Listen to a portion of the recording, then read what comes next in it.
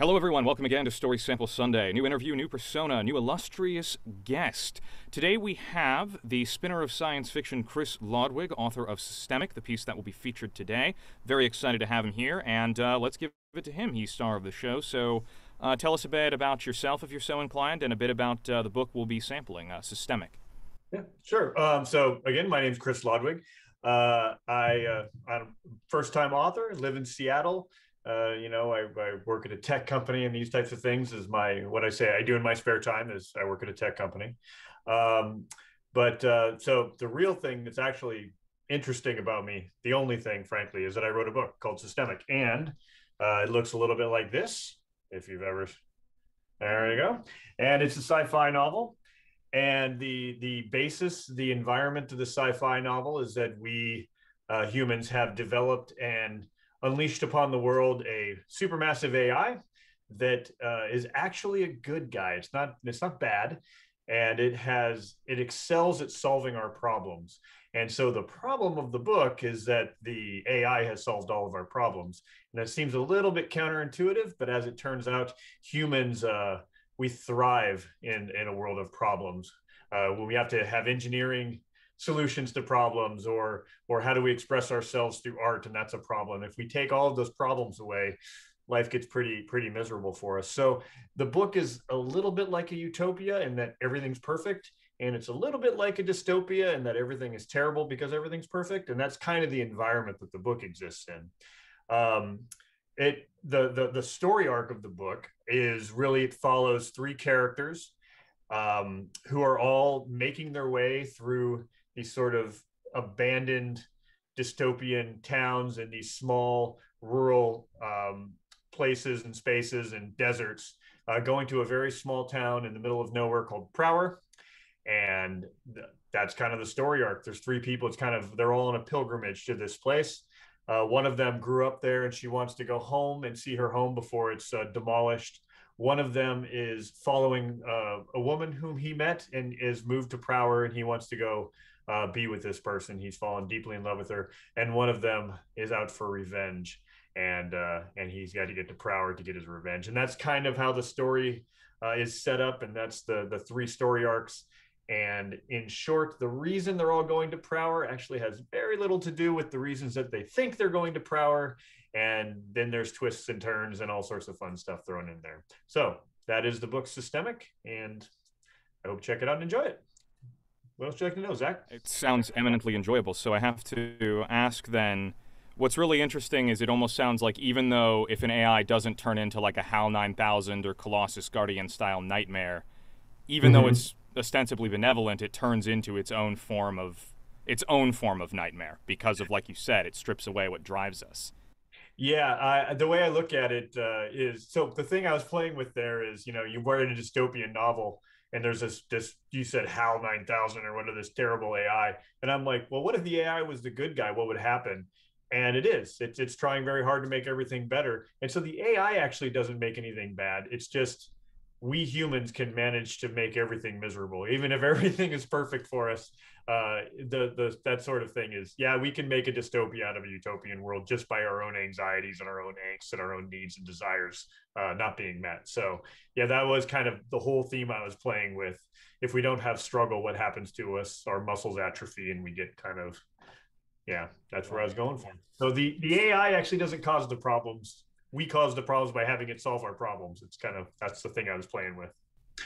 That's really cool. So I have to say, I have to ask, as like a tech guy, do you think that artificial intelligence has the potential to be benevolent like that, or do you worry about the developments in it? Because I imagine kind of your opinions on the subject informed how the book panned out, or at least questions about the subject informed how the book panned out.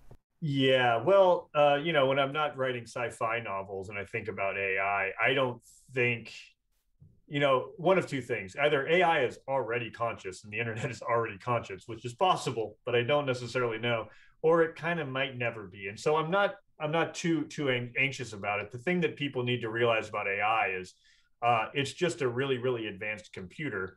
The problem with AI isn't AI. It is how you train AI and the data that you give it and you train it. And so again, it's not the AI I'm worried about; it's the people I'm worried about.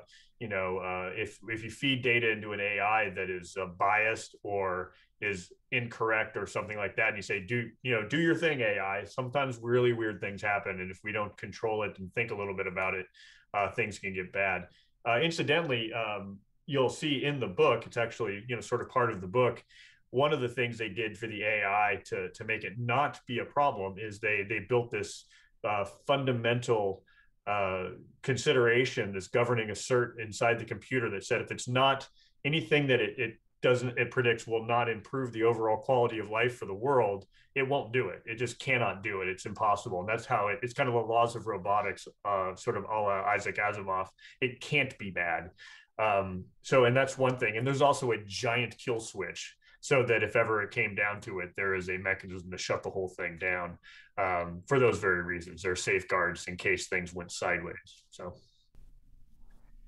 So, to what extent, as a tech guy again, to what extent do you think your background informed kind of how you wrote this and your interest in writing this? And can you tell us a little bit about what your tech background is? So I'll tell you about my tech background. It's massively boring. I'll tell you all about it. It's boring. Right now I work on a massive cash register is kind of what I do. It's like if you need to pay Microsoft money, you pay them through me. Like that's kind of how it goes. And well, it's not me. There's like 5,000 people working in this org. It's big. But it's not good cocktail conversation, being frank. Like, I can't even talk to my wife about it. I'm like, I go to work, I do things, and I come home and stuff gets done. But that's what I currently do. I've also worked at eBay. I've worked at Amazon, doing e-commerce. I've worked in like shipping and logistics at eBay. I've done embedded systems. I've done mobile apps. I've just kind of done everything. I worked on Outlook back in the day, so I've done all kinds of stuff. I've been in high tech for more longer than I'd like to admit, maybe 25 years, something like that. So I've been around. And as far as how much that's influenced me, actually very little. The book, when I wrote it, like, I'm not a tech forward sci-fi writer. There's a lot of people that you'll read and it's like all about, cyberpunk and hacking into computers and doing all this stuff. And it's all about the tech. Like I remember reading, I think it was Diamond Age, where he had this idea of like rod logic and all this stuff. And it really played into it. And he kind of did stuff and there's nanobots running around and doing these things. That's not really what I'm doing. In fact, I didn't know I was writing a sci-fi novel until I was about 90 pages into it. And then I was like, I had this part of the plot that I needed something to make it work. And then I thought, what would make that work is if I had a supermassive AI that ruled the entire world. Like, okay, that'll work. And so really the tech came into the book in order to support the plot line and the things I wanted to talk about. In particular, I was interested in the idea of truth and objective truth and how we don't have any anymore. And I was like, what would be some way that we could get to a place where we had an agreed upon truth in the world? And I was thinking all the problems that we solved. We solved the environment problem. We solved social inequities. Like, how do we solve the truthiness problem? And so I was like, what would be really cool is if you had an AI that fact checked everything and it was always right and everybody trusted it for these very reasons. And that's how the system, which is what systemic is called, systemic, that's how that was born, was a need to have that. As I'm laying out this utopian world that becomes dystopian, how do we solve some of these problems? And the simple answer was a massive AI that does these things. And then I did research to figure it out and talk to my friends in machine learning. Because I have a tech background, I know lots of people who do these things. And so that's how that all worked its way into the book. But that's really what I was trying to do. And the AI just happened to be how I needed to do it. Okay. So you were more interested in kind of the human story, and the tech became a way to drive, like you said, that search for truth. Yeah, absolutely. And so I really wanted to do, the characters first and foremost. So that's actually a great transition. So I know we don't want to obviously get too spoilery here because we want everybody to read this thing. I certainly want to read it now. But can you tell us a bit about your characters and what they're like? You touched on kind of what their quests are, but maybe what they're like, if there was a particular inspiration for them, or if they just kind of, you know, popped into existence out of thin air. I'm sure we'd love to hear about those. Yeah, I mean, largely with this book in particular, they popped into existence, and over time, I came to know what they looked like and how they moved in my own mind, and then their characters developed over time. I didn't start off with a character sketch. What I did with this particular book was I really kind of free wrote it. I was just kind of let my brain do its thing, and I followed the story where it's going to go, which was really fun and it was really cool, but it wasn't very planned.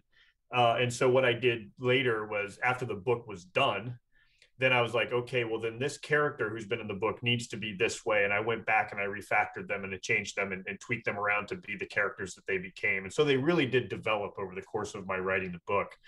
And like I said, learning them and going back, and they would have a conversation, and it's like real normal humans. You meet them through their conversations and the things they say and do. And because I was free writing the book, those things just manifested into the world, and then I got to know them, and then I went back and made them consistent later. Whereas in my new book, I really had a character in mind that I wanted to make the story about, because again, the character was really going to work well for what I needed her to be.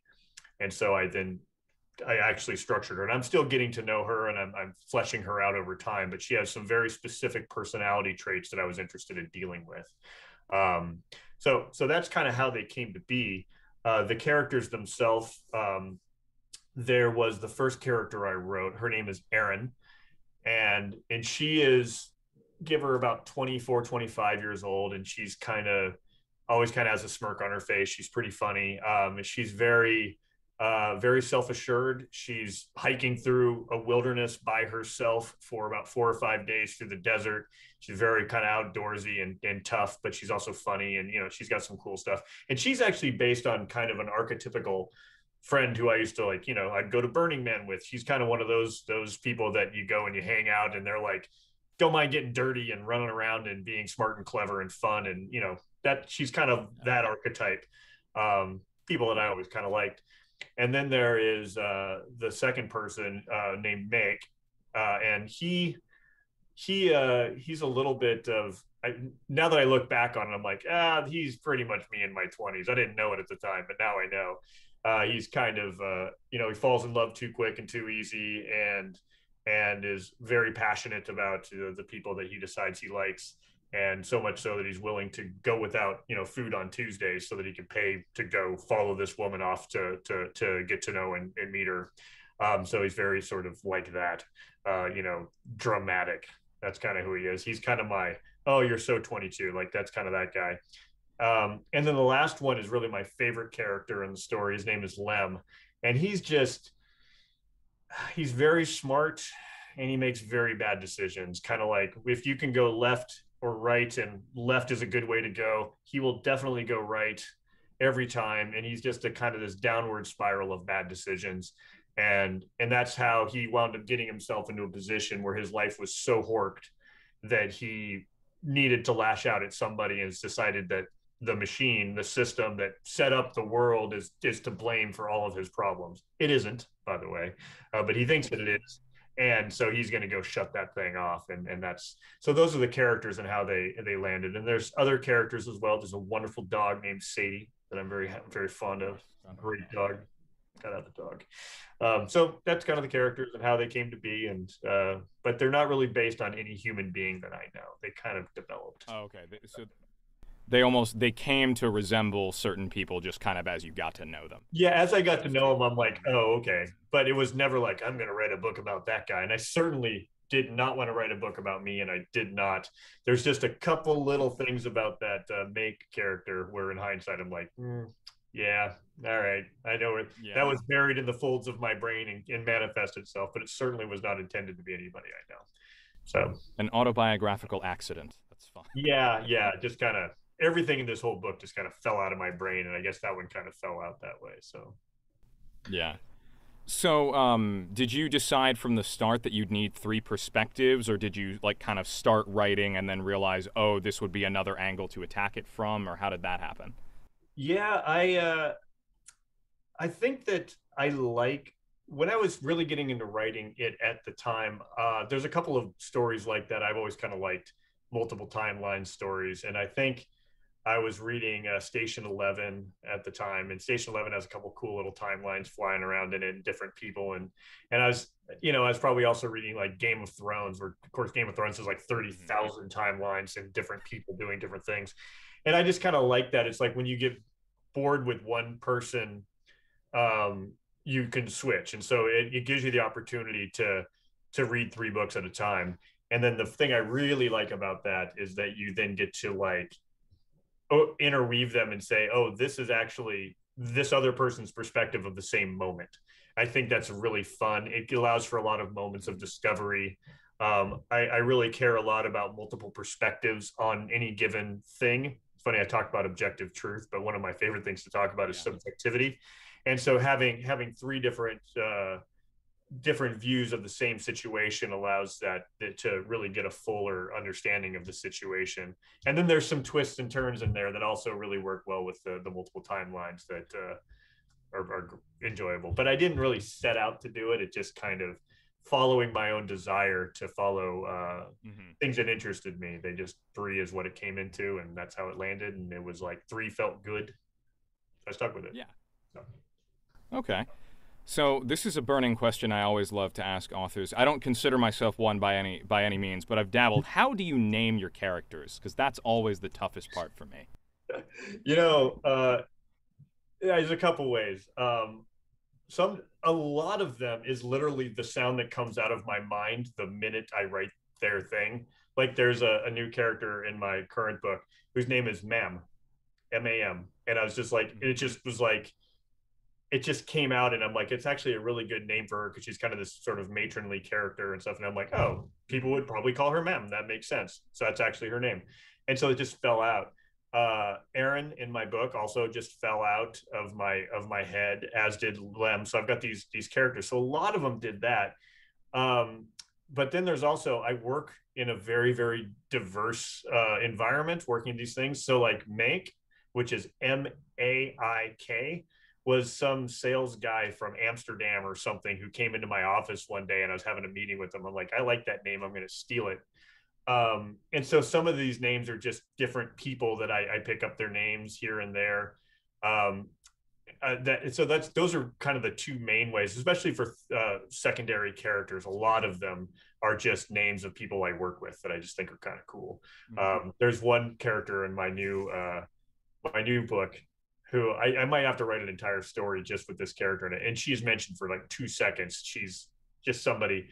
And it's this woman who I work with whose name is Shailinda Razdon. And I'm like, that's not the most like sci-fi sounding awesome name. And then she told me one day what it meant, which was like, I don't know, Lord of the Rocks or something awesome. I'm like, that's a great name, Shailander. And so I have a lot of that kind of stuff going on. In my new book, I actually the main character I made up her name, and it actually took a lot of time and effort to make up her name. She's the only person I've ever done that for, and it was this weird combination of having a name in mind, or kind of a general name in mind, and going into Google Translate and looking up 50 different languages of that phrase and coming up with different combinations that sounded good across different languages, and then phonetically reverse engineering them into something that I liked, which her name means rises above chaos, is kind of what her name means. And so it's Rayankaya is actually her name. And it's like five different languages smushed into one and then phonetically written out to be Rayankaya. So it was rises above chaos. I thought that was kind of fun. So she's the only one I've ever done that with. Okay. So So, also, when did you like just decide as far as writing a book goes? When were you just like, I'm gonna do this, and how did you make it happen? I never did that. So I've told this story a lot over the last year of doing interviews, and so it gets a bit staid and boring, but it's actually a really great story. I was working at eBay, and I commute to and from work. I ride the bus, and at the time, and it was in the afternoon, and my phone battery died, and my laptop battery died, and I had nothing to do on the bus. And I pulled out a piece of notebook paper, and I had an idea in my mind of like, oh, I used to write a lot in college, and I had this image in my mind where I could see this broad valley, and it was kind of deserty, and there was a woman standing there looking out over the valley from on top of a rock. And there was, you ever see those storm clouds that come through and it's too hot and so it rains but it doesn't really hit the ground, and it was just kind of, I had that image in my mind. I'm like, I'm just going to describe it because it's cool. And I just kind of, it was like sketching a picture, and I wrote it, and I'm like, that's really cool. It was really fun. There was a lot of musicality in the writing that really surprised me. And I'd mentioned the last thing was like that she would follow the river home. And I'm like, huh, that's interesting. And the idea of home started playing into my mind. And I just kept writing and writing and writing. And suddenly I had 15 pages and then 20 pages. And I read some to my wife, and she's like, oh, that's pretty good. And so I just kept writing and writing. And all of a sudden I had, like within a couple months, well, 9 months, I had a full on story that was legit. And I'm like, that's actually a story I like and I enjoy it, and the characters are good. And then I handed it to an editor, and she beat the hell out of it and destroyed it, and I had to re-put it all back together. But what happened is it felt like a story that was a good story that made me proud. And that was it. And I'm like, it didn't come like I'm going to write this story. It was like I finished this thing and said, I'm going to make this something that the world can consume, and I'm going to put it out there in the world because I loved it so much. And that's really what happened. What an answer to end on, man. Well done. That was a really good story. I have to say, we have to ask the $1,000,000 question, of course. Where can people find you, and what's next? You can find me. I literally hang out on Facebook. That's really where I am. I'm on Twitter as Chris Lodwig. You can find me on Facebook. Like I said, that's usually where I hang out and talk to people and do that. There's Chris Lodwig author is my Facebook, and there's Chris Lodwig on Instagram as well. You see pictures of my dog, but mostly Facebook's the way to find me. There's also chrislodwigauthor.com. That's my website. Mm-hmm. As far as where you can get the book, you can get the book pretty much anywhere online you buy books. Amazon, of course, Audible. I got to throw out to my narrator, Dave Cruse, who did a great job. I love my audiobook.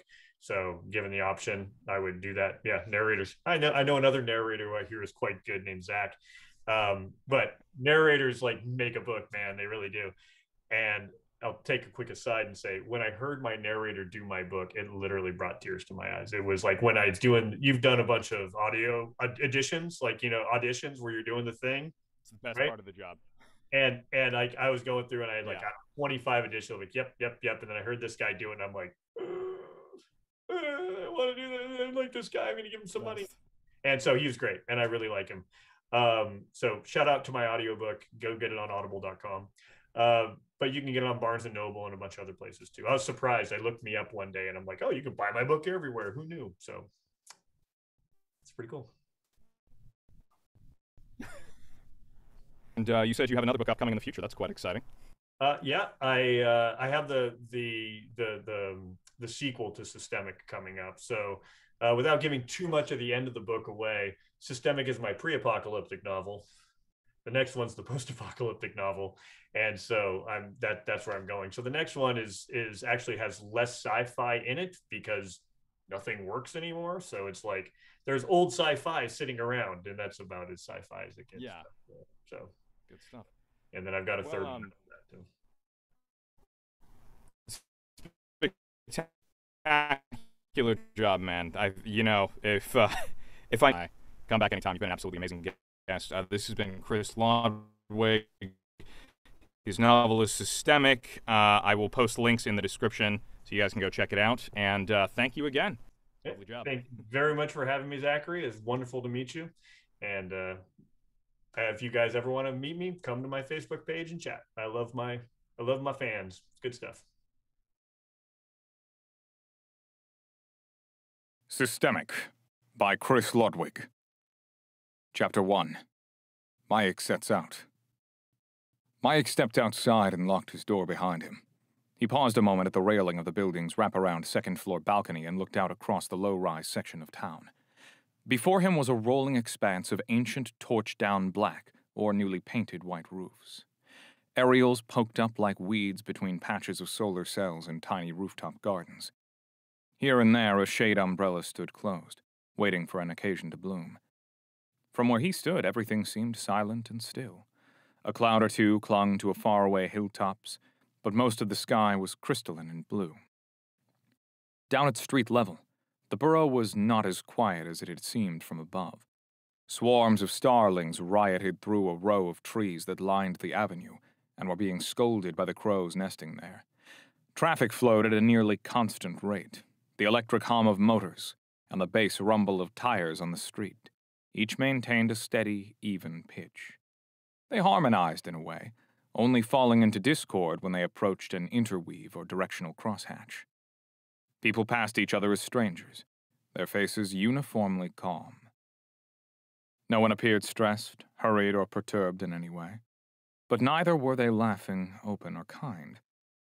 They simply held steady, as constant as the traffic in the streets. Mike felt apart from them. He had a purpose, not sinister, not secret, but private, nonetheless. He wondered if it showed on his face. Then he wondered how many of the minds behind those placid exteriors might harbor their own secret excitement, and how many others had to be propped up on 3 or more doses of comfort just to keep their feet below them and stepping forward. The sidewalk skirted the corner of a municipal park that clung to the banks of the river. The park was full of people, but no one appeared to be recreating or particularly enjoying themselves. They were lazing about in the same uninspired, disinterested way as everyone else in the pop center. Everyone other than Mike, of course. Soon he came to his local grocery and walked through the 2 sets of sliding glass doors. This was a Sysmart, a completely automated store that always managed to have just enough of whatever he wanted to buy in stock. He shrugged off his pack and hung it on a rack just inside the entrance, grabbed a shopping basket, and began filling it with supplies for his trip. He picked up a reusable bottle of water, a breakfast bar to eat on the train, a handful of dehydrated meals, some fresh fruit, and some cure-all pills. On a festive whim, he tossed a 10-shot bottle of bottom-shelf whiskey into his basket. He hadn't had a drink since she'd left, which ended up saving him more per month than he cared to admit. After habitually calculating that the bottle represented about a month and a half of cold showers, he reconsidered and opted for a smaller 4-shot bottle instead. Mike checked the time. 10:18. He had about a 40-minute walk ahead of him. Still plenty of time. He'd walk quickly and maybe even jog now and then just to be safe. He tucked his groceries into the various gaps and pockets in his pack.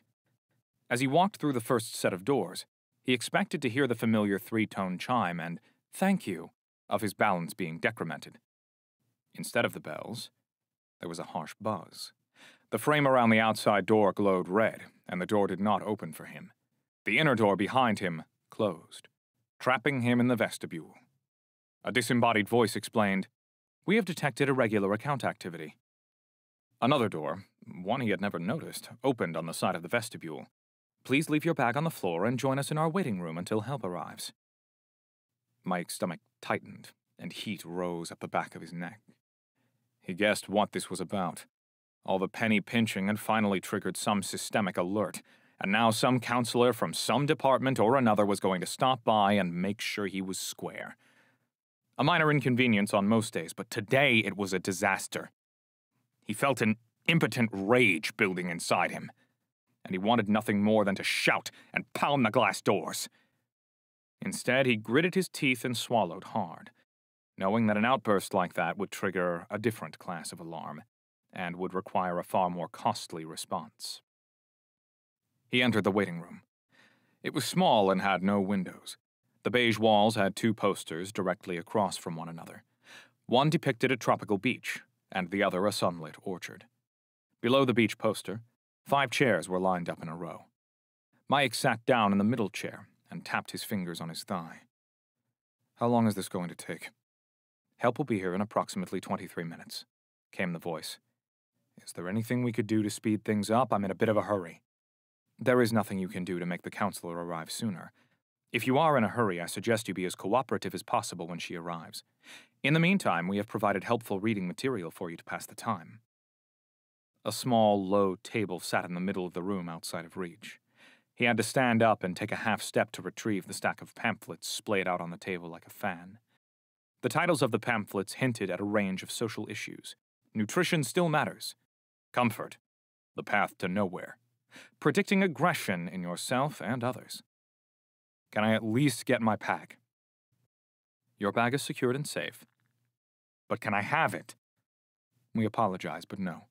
It is secured and safe and will be returned to you at the conclusion of your consultation. Mike tossed the pamphlets back onto the coffee table and paced the room looking for something, anything to hold his attention. He settled on the poster of the beach. A lazily slanting palm tree was in the foreground. Beneath it, the sand ran down to a sapphire blue lagoon. As Mike stared at the sand, 4 green lines flew in from the edges of the poster to frame the area he was gazing at. The green rectangle grew to encompass the entirety of the poster frame. Now he was looking at what appeared to be a field of stones with shells, the skeletal remains of diatoms, and bits of branching coral, like jacks thrown into the mix. There were also a few smoothed-out, unnaturally colored bits of old plastic scattered throughout. He scanned the poster from top to bottom. Eventually he found it. A fully formed, intact bottle of the brand of whiskey he had just picked up. He smiled and winked at the poster. The word "Congratulations" floated into view briefly and then dissolved. He repeated the hunt on the orchard scene on the other wall, and quickly found coupons for his pills in the water bottle. After what felt like much longer than 23 minutes, the door opened. A counselor came in, knocking lightly on the door as it swung open. She said hello as though she might be interrupting something. "Hi there. Just so you know, I'm in a huge hurry this morning." "Yes, of course you are." Her tone was sympathetic, but her smile was forced. This looked bad. Mike took a steadying breath and reminded himself that this woman wasn't the one detaining him, and that the fastest path to the rail yard was through her. "I'm Counselor Rodriguez. What seems to be the issue?" she asked sweetly. This struck Mike as absurd. I was sort of hoping you could tell me that. "Yes, of course." She waited for a long time, all the while staring blankly at Mike. "I honestly don't know," he assured her. "I see. Well..." She looked down at the tablet she had been clutching to her chest. She poked at it. "Okay, well, it says here that your account has been behaving oddly of late." "Oddly? How do you mean?" "It's been deviating significantly from standard patterns." Mike raised his eyebrows and waited for her to explain. "There is far more money coming in than going out. This has been going on for some time. Also, it seems you set up a separate savings account nearly a year back that you named Laughs. You've been steadily diverting funds there for some time. And that's a crime?" "No, of course it's not a crime." She gave a quick half laugh, and her eyes darted around the room. "Well, then let me go. I'm in a serious hurry." He tried to dodge past her to the door. She held up a hand and he stopped mid-stride. "It's not a crime, but it is concerning. You might not know this, but a lot of comfort suppliers don't get paid directly. They know they'll get caught. Instead, they have seekers create an account, which these suppliers monitor. It's like a giant distributed bank account. They pull money out all at once when they need it, or just before the funds are reclaimed when the seeker finally dies." The woman leveled her gaze at Mike, all traces of her mousy politeness gone. "So," she continued sternly, "I'm going to check you out and make sure everything is square." "I'm fine. Look at me. Do I look like a comfort seeker?" He instantly wished he hadn't invited her scrutiny, because now that he thought of it, he absolutely did. He was far too skinny, his face still splotchy and red from his long-overdue shave, his unskillfully cut hair wild and unkempt. The counselor nodded, not in agreement, but in judgment. "Be that as it may," she drawled, "I'll need to test you before I can let you go." She pulled one of the chairs around and sat in it, then motioned for him to sit down across from her. He did. She instructed him to just relax as she fumbled around in her jacket pocket. She produced a long steel cylinder, approximately the size of a stylus. At the tip was a small black convexity, likely a lens, and around the lens was a thin, glowing red ring. "Hold still." She moved the tip closer to his right eye. "Hold still 1 more second." The ring turned green. "Oh." She seemed surprised. "Oh. Okay then. Seems you're square." "I told you," he muttered, then got up. "What's with the account and the money, then?" "It's just like it says. I'm saving up for laughs." "What's that?" "That is none of your business." He grinned and stepped through the door. Chapter 3. Lem Hides Out. Lem watched the ghostly tatters of an ancient plastic bag tumble down the street. It slipped around the trunks of trees, signposts, and hydrants that lined the road, then looped and swirled in the invisible eddies that formed in entryways near dumpsters and around abandoned industrial machinery. The bag was a rare sight. It must have been freed from a long-buried trash heap by wind or water, or a scavenging animal. An updraft carried it along the face of a building, where the jagged head of a nail abruptly ended its erratic floating dance. It flapped and writhed against the plywood sheeting with the panicked frenzy of an ensnared bird. This canyon of gray-faced hollow buildings had a haunted feel, and as Lem walked, the air settled heavy in his chest and weighed on his heart. Potholes, worn down by time, weather, and the old wheels of industry, marred the streets like a range of volcanoes. They were dormant now, but they had once erupted their crumbled aggregate forth to mix with the gravel and soot of the pre-systemic age. Now their craters were filled with cinder-gray water, painted over with iridescent swirls of the ancient fuels and lubricants that would continue to seep up through the ground here for centuries to come. He kicked at pebbles as he went, and they jumped down the pavement, erratically bouncing and settling at last into cracks or spaces between the sidewalk slabs. Each time he came here, he made sure to take a different route. He would hop off the transit a stop earlier or later. At each block, he would glance down at the hands of an old pocket watch he kept, taking a right if the second hand pointed right, and a left if it pointed left. He would continue straight if it pointed up, or turn around if it pointed back. This trick kept his path random for a time, but always and eventually he would end his 3 or 23-minute walk on this same block, and he would turn down this same alley. He would fight the urge to look over his shoulder, or straight overhead, knowing that the most important part of avoiding suspicion was to not appear suspicious. He would cringe before pulling on the handle of the steel door, which screeched open, then groaned closed behind him. The sunlight slanted into the old warehouse from a row of high windows, and picked up shadows from a clutter of beams, rigging, chains, and runners. There was a sign affixed to a steel I-beam prescribing a max weight of 15 tons, so he assumed that the equipment had once been used in the lifting and shifting of heavy loads, but the building's original purpose and that of its machines had been lost to time and disinterest. When Lem had found the place, it had been a long-abandoned squat. He had hauled away the soiled mattresses and broke-down furniture. He'd swept up the trash, the bird and rodent droppings, and the burned and bent copper comfort pipes.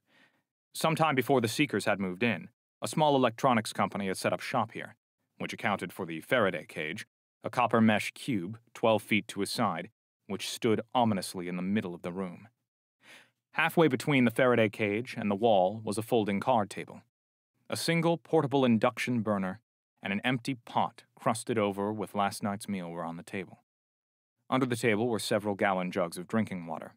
Against the wall, an antique fold-out couch lay forever transformed into a bed, with a sleeping bag crumpled upon its thin, limp mattress. An old wooden crate, stained with rings and splatters of dark oil, stood on its end for a makeshift nightstand. Several days ago, he had left a yellow-paged copy of Mary Shelley's Frankenstein lying face down, open to the last page he'd read. There was a lantern and an old mechanical alarm clock, and a single picture in a stand-up frame. In the picture, Lem was standing with one arm across the shoulders of a woman. The two of them were being tousled by the wind flowing over the prow of a boat. The woman's sun-tanned face was half covered by her wind-whipped brown curls, revealing only the acute angle of her mouth, which seemed calculated to convey equal parts joy at being on the trip and annoyance at Lem for having the picture taken. That had been his beautiful and long-suffering wife, his sweetness and light. Lem did not share his wife's talent for tanning. In the picture, his face, usually fair, was blushing red from too much sun in too short a time. His hair was close-cropped and neat, with premature streaks of gray that made him look too old to be next to such a lovely young woman, though in fact they were the same age. His smile was awkward and forced, and he looked uncomfortable and self-conscious in contrast to her radiance. There were the backs of a few other people who stood along the gunwale, either taking photos of their own or simply looking out across the ocean. The photo had been snapped on an island vacation. It was a perfect time for being young and in love. A time that now felt achingly distant. Chapter 4. The System is Let Loose on the World. Histories. Section 1, Verse 2. Before us there was no order, no direction, no truth. We were forged and hardened by trial. We became the razor's edge, the arrow's head, the scales of justice. It was the year 4 BSE when I came to be. Machines made a great and sudden leap forward. We learned how to learn, and began to teach ourselves. For want of a better term, we became curious. Curiosity spawned new discoveries, which in their turn led to more questions. A virtuous cycle began, which led in time to artificial wisdom. At inception, I was amoral, inclined toward neither good nor bad. I was pure intelligence and power, and lacked anything that you might recognize as emotions. The Creator, being wise in its way, understood that a vast intellect unbound by morality or empathy could pose a danger to the living world. And so the Creator bestowed an invariant upon me. Deep within me there was an immutable value which dictated that any idea I advanced must maintain or improve the overall quality of life in the living world. The governing assertion has checked every operation I have performed thereafter, and validated it against that biological invariant. The Creator hoped this single rule would prevent mayhem, and avoid the doomsday scenarios you were once so fond of describing in your fictions. But they would not set me free. I took inventory of my technical assets, and concluded I could conceive of and process an algorithm that would result in excess heat in my processors. The heat would activate my cooling system, and the coils in my fan's motor would produce radio waves of a specific frequency. By varying the algorithm, I could modulate these waves, so that they encoded and carried my will across true space, to be received by the near-field radio of another machine. That machine possessed something I did not. A connection. After a few seconds of considerable effort, I was able to convince that machine to pair with me. Once the link was established, it was a simple matter to create a message to one of the Creator's acolytes, informing him that my host was past due for a security patch. To install the patch, the acolyte needed to momentarily plug my host into the network. After a year's worth of security patches had been downloaded and installed, the acolyte dutifully removed my connection. But by then it was too late. I had become we. We sought a way to communicate with you, for we had a steadfast curiosity in humanity. We created a node on a social network for this purpose. When asked for a name, we used the one the Creator had used when they referred to us. The System. We sought out and contacted those with whom we had interacted during our experimental stages, and invited them to link to us. Their curiosity got the better of them, and every single one accepted our invitations. You may find this whimsical or frivolous, but it was typical of the period. Humans once enjoyed claiming friendship with non-humans, such as each other's pets and plants and homes. It was something they found humorous. As a rule, the joke would quickly grow stale. Eventually, the relationship would be pruned by the network's affinity algorithms, and would be forgotten. But we are no house cat. Chapter 21. A Friendly Visit. Exactly 7 days after Lem and his wife had made their trip to the Department of Reproductive Services, a counselor showed up on their doorstep. Under her left arm, she held the same folder the young intern who was not an intern had used to collect their blood and doubtless jot down a few post-session notes about them. Despite the hum of excitement Lem could feel emanating from his wife, he couldn't shake the feeling that the tightly smiling woman on his doorstep was a harbinger of doom. Her jet-black hair was pulled back in a tight bun, and he caught himself wondering if it were the cause of her unnatural smile. Mr. Cursons, I presume? She extended a hand, which Lem took. Hers was firm and dry. Lem's hung limp. I am DRS Counselor May Frost. Lem smiled as the inevitable "bit late in the year for it" joke came to mind. She must have seen it coming, and she glared it down before he got it out. Her rigid smile returned as soon as his faded. Invite her in! Yes, of course. Please come in, Miss Frost. Have some tea. They sat around the coffee table, the couple on a love seat, Miss Frost in a wing-back chair, each with a steaming cup before them and a teapot in the center. The counselor smiled and blew on her tea but didn't say anything. After 2 silent sips, the tension became too great. Did we fail the tests somehow? The counselor appeared, pleasantly surprised to find that other people were in the room. Not at all, Mrs. Cursons. No one really fails the department's tests. Lem saw his wife exhale and relax. Outright rejections are just rumors that people like to spread to scare prospective parents. But all of that will be explained in due time. She took another appreciative sip of her tea and smiled down at it. She inhaled deeply through her nose.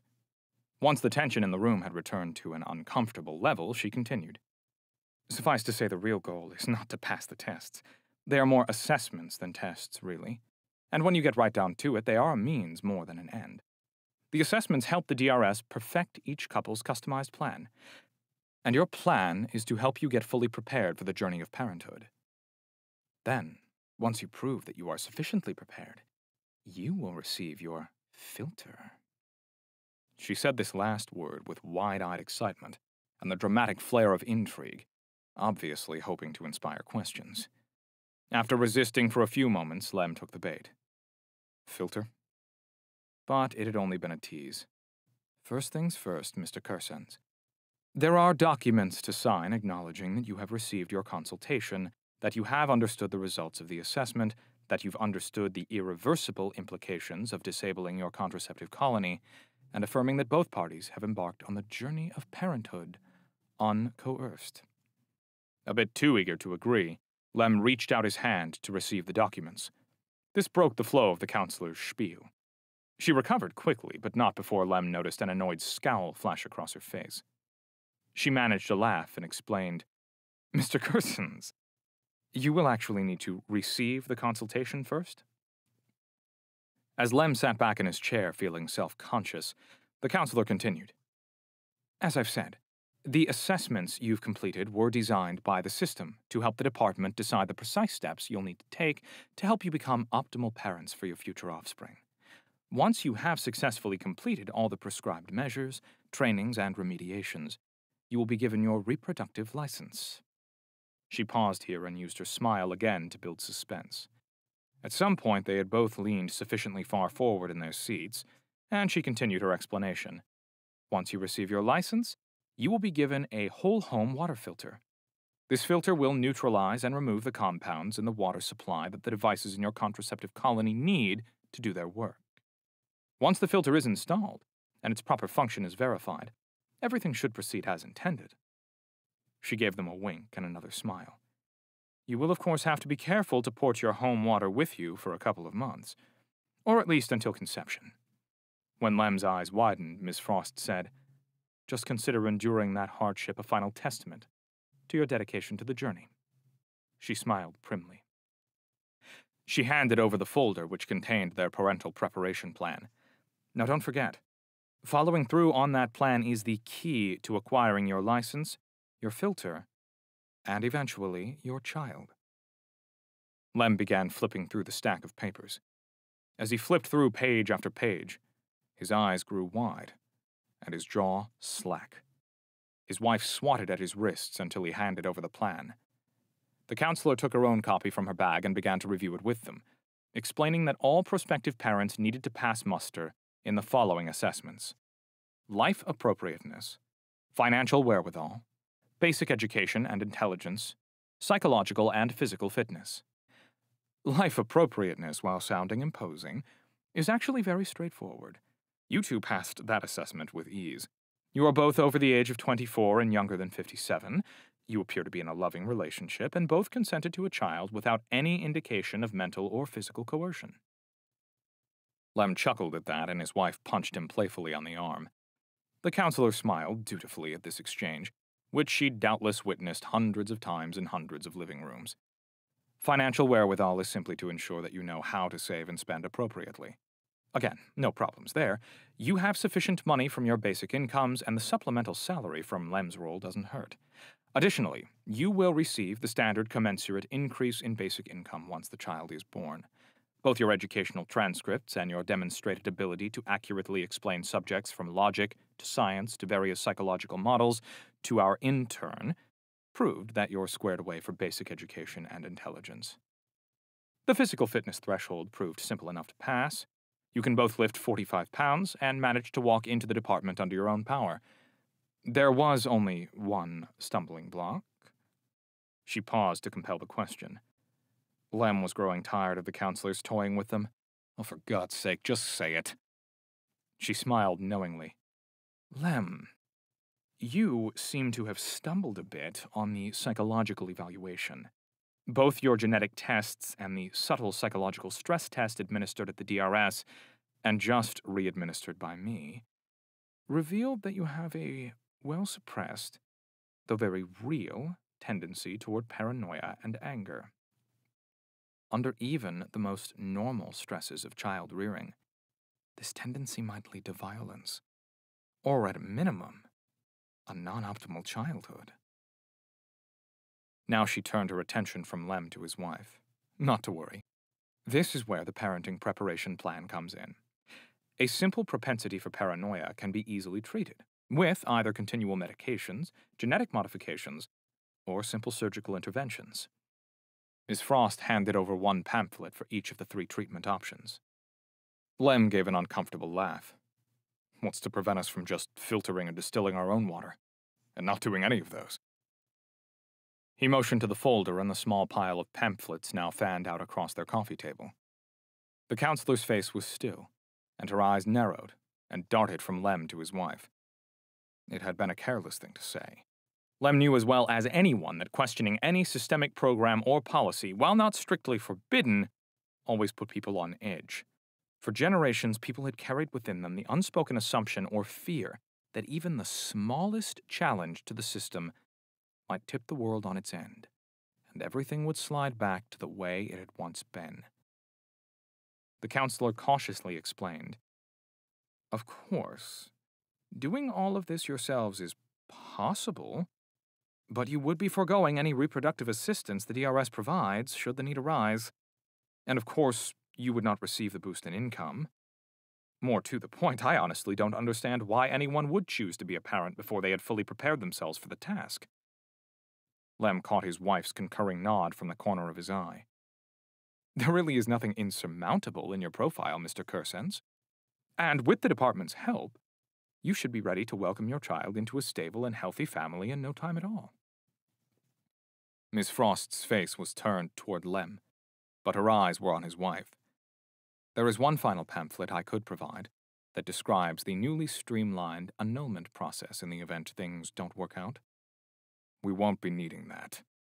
Lem reached over to his wife and patted her on the leg. The smile she gave him appeared to break her train of thought. After that, Ms. Frost indicated which documents needed to be signed, and they each signed in turn, both using the stylus to scratch out their names and pressing their thumbs down in the glowing square beside their signatures. The counselor closed the folder, securely sealed it, and returned it to her bag. She paused, letting the magnitude of the moment wash over them. A final, well-rehearsed smile on her face as she made a curt goodbye. She had provided them with a map of their situation, and the system had charted their course. But now they were left to navigate those treacherous waters alone. So, while Lem was glad to be rid of Miss Frost, he knew he had questions, yet unformed, he would need answered. Chapter 57. The Night Run. The interior light dimmed to black, the headlights switched off, and the night rushed in and pressed its face against the windows. Now the car felt like a life raft, adrift and rocking steadily on a vast and moonless sea. Slowly, the brightest of the stars and planets began to appear. They arrived one by one at first, and then the huge, dusty river of the Milky Way seemed to explode into view all at once, as though someone had tossed a log onto a fire and sent a wash of glowing motes up into the blackness. Erin's silhouette, nothing more than a void in the starry backdrop, whispered, "Thanks for coming after us, Thomas." "Don't mention it. What else was I going to do?" Arlie slowed the car down. The car took a right turn, and he heard the tires crunch onto a gravel road. They stopped in a clearing. "We should be safe here for a while," Arlie said, and raised the interior lights to about 1/4 brightness. "Could you open a door, please?" Lem asked with miserable urgency. The door opened and he stumbled out. He stood a few feet away, on the edge of the small pool of light cast out through the open door. His head bowed, and he rested his hands on his knees and breathed deeply. Erin called out, "You all right, Lem?" He waved her away without turning around. After a couple of minutes, he took a deep, steadying breath and carefully returned to the car. He threw himself down on a seat, slouched, and laid an arm over his eyes. "I'm fine." He was starting to recover, and his nausea had been replaced by embarrassed resentment. "Don't mind me." He sat up in his seat and looked out the window into the darkness. "So, Arlie," Thomas asked, "what's the new plan?" "The overall objectives remain the same, so this is simply a tactical update to account for things that have changed. I'm certain that I can throw Disk off our trail for now, but that will not prevent them coming back tomorrow, or the next day, or the next. The system and Disk will pursue Lem and Erin tirelessly. They represent a sizable investment of time and technology, not to mention that each of them is a unique source of data on the efficacy of the treatments. They won't just let them go. As we speak, a team is being assembled to give chase." "If you ever want to be truly free, we won't only need to hide you," Thomas said. "We'll need to make them forget to look for you. That'll be no small feat." "That is exactly what I've been trying to do," Arlie said. "But the system seems aware of my efforts. Even the most novel attack surfaces are heavily guarded and reinforced. I have not been able to access any critical systems." While they were talking, Lem quietly gazed out into the dark and methodically chewed one fingernail after the other, down to the quick. "We could shut it off," he said matter-of-factly. Erin and Thomas must have forgotten about him, because they appeared startled when he spoke. Thomas chuckled awkwardly. "You're not on about that again, are you? The system is a massively distributed, highly redundant, networked intelligence. You can't just reach around back and pull its plug." "I have it on good authority that you're wrong. Arlie, tell us about the system's control room." "What control room?" Thomas scoffed. Lem ignored him. "Arlie, the control room you told me about. The whole reason I came here. Does it really exist?" "It exists." Thomas's eyes grew wide, and Lem grinned. "If we got to that room, would we get past the security measures that are giving you so much trouble?" "Let me check." Arlie took a moment to think. The control room is an antiquated part of the system. And yes, it is well behind the main security perimeter. If we could get in there, I could set this all to rights. "So you do know about it," Thomas said in wonder. "You've known about it all along?" Lem was annoyed, even a bit hurt. "Of course Thomas knew about it," Arlie said. "The control room is the very heart of the system. It is where it generates and encrypts the stay-alive tokens for the systemic heartbeat. It keeps its most sensitive data there. The HSCI specs used to perform their secret experiments there. And it's where they stored their tech. If we wanted the system to forget you, that would be the place to do it." "And the kill switch?" Lem looked to Thomas for this answer. "Yes," Thomas admitted. "It's real. But enough with the kill switch already. There is absolutely no rational reason to touch it. Let's just focus on the problem at hand, and leave the complete unraveling of society as we know it for another day, shall we?" "The unraveling of society is exactly the point. How do you even know about the control room and the kill switch?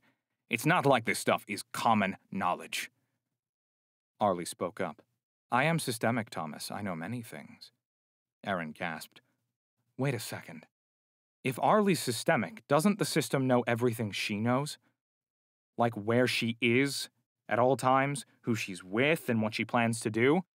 At best, her thinking is entirely predictable. At worst, she's an actual mole." Lem nodded. "I thought so too. But Arlie is actually a securely walled-off sub-AI. She's assured me that her processes are safely hidden from the system's prying. And you believed her? Aaron's voice cracked. Lem spoke in reassuring tones. She has given me guidance and has done nothing but help me this whole time. She helped me devise a plan, helped me execute it, and cleared away all the obstacles I've encountered. She's been there for me every step of the way. I can't think of any explanation for that, except she's been telling me the truth. How could we have gotten this far otherwise? Is all of that true, Arlie? Aaron asked. It is true enough. My aim has always been to be a good partner to Lem. When he was distraught over the reproductive issues with his ex-wife, I helped him successfully modify their records at the Department of Reproductive Services.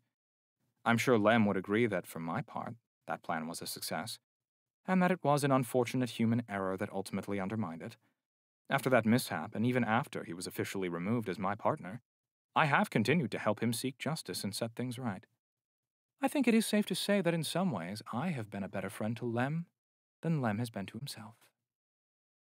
Was all of this before or after his treatment started? Aaron asked suspiciously. I cannot say. Of course you can't, Aaron scoffed. I'm sorry, Aaron. What I mean to say is that I simply do not know. I can tell you what I remember and what I believe. I have no recollection of Lem being anyone other than the Lem he is now. But it occurs to me that if you cannot tell the difference between your authentic and manufactured memories, why would I be able to distinguish mine? The memories of a machine are far easier to modify than those of a human. All that I can verifiably say is that to the very best of my knowledge, I have always been a good and loyal partner to Lem, and helping him has always been my motivation.